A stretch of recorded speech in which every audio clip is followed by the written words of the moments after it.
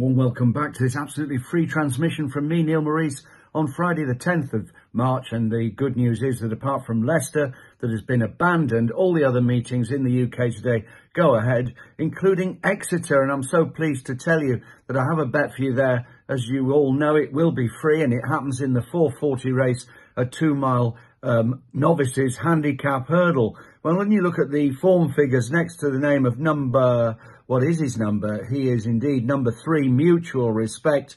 You will see a litany, I should say, of errors, a couple of Fs, a 7th and a U from his last 4 starts. But let's get the appraisal of this horse correct. Last time at Huntingdon, when he unseated, he looked to be coming to win his race. And I think that we're going to have to give him the chance here to redeem himself, because he is as big as 6-1 with some firms that are going 5 places in this race, including Bet365.